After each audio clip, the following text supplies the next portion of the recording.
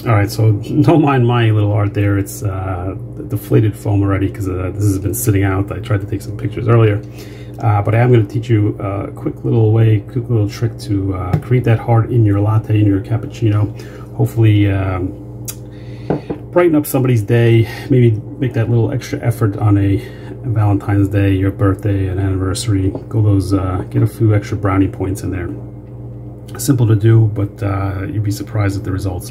I'm going to show you how to do it. It's actually quite simple, but when you see how simple it is, don't click off on this video right away, because there are a few pro tips along the way that are going to help you go that extra mile and score even more brownie points. So stick around, and till the end.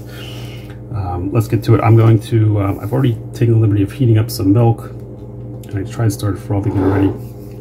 You can froth your milk any way you like. I'm using a hand frother. For those of you not familiar with a hand frother, this is the Latte. If you've never seen one, I got a link below, but I also have a video I made a long time ago on how to use one of these. It's very simple, very quick. You can travel with it, and good for using it in espresso machines like I have, where you don't have a traditional espresso machine that creates the extra steam to create the froth.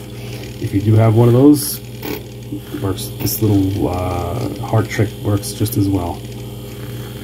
And there we go, got some good froth. Make it stiff enough so that we have time to make our heart. Alright, let's do this. Alright, the heart part is actually pretty simple. This is going to be a throwback to your youth. You want to get a piece of paper that is at least the width of your cup. This is one of those sticky yellow things, so it actually, I'll show you why, but it helps. It's got a little sticky part over here. Take a piece of paper and fold it in half.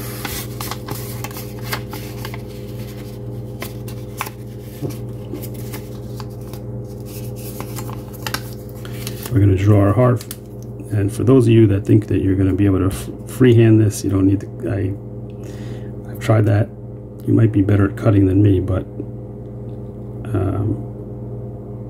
not that easy. And I've also found that a bigger heart helps. And this may be too small, but we'll see. And just take our scissors. Oops.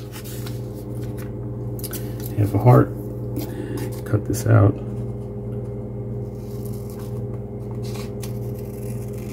I'm going to go a little wide because I think I made it a little bit small to begin with.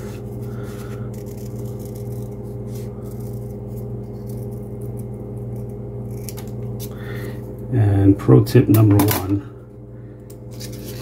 don't throw this little beauty away, because you can now present this with your cappuccino or latte right on the side. Save that for later. This is going to score you those extra bonus points. That's just pro tip number one. They get better, don't worry.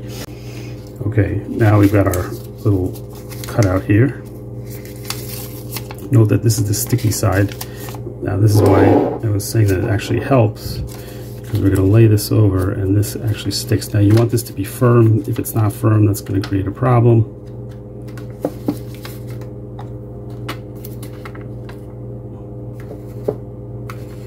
Let's try that.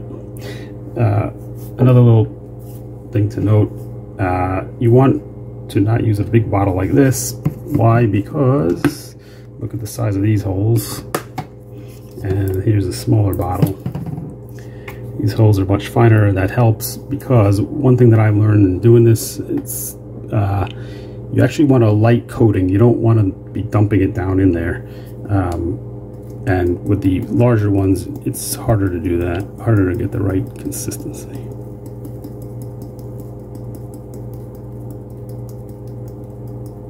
So you're just tapping over it.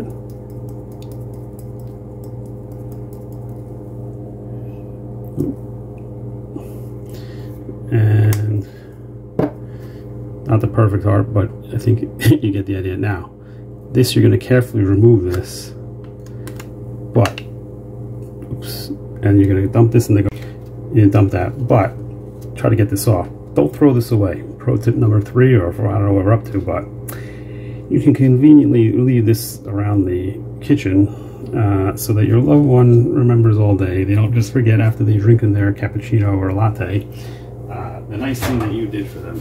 Yeah, it's a little childish, but it works. Anyway, not the perfect art, but you get it. Now, if you did screw up like me and you get a little around the edges, just take a little paper towel and kind of clean that up, blot it, if you want it to be perfect.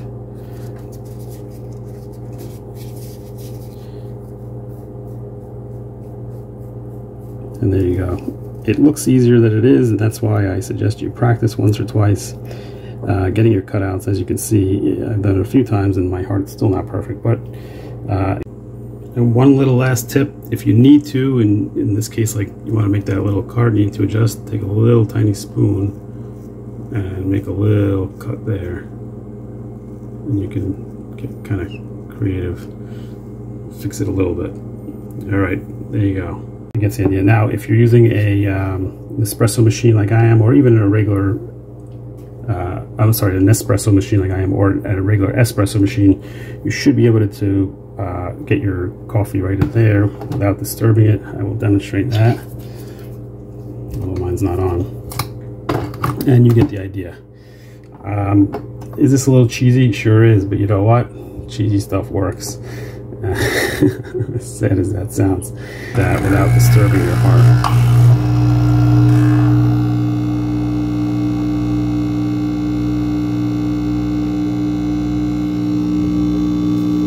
Put that next to them on a nice tray. You're good to go. Alright, well, I hope you found this helpful. If you did, please do give it a thumbs up. If you'd like to see more, subscribe down below, and I thank you for joining me.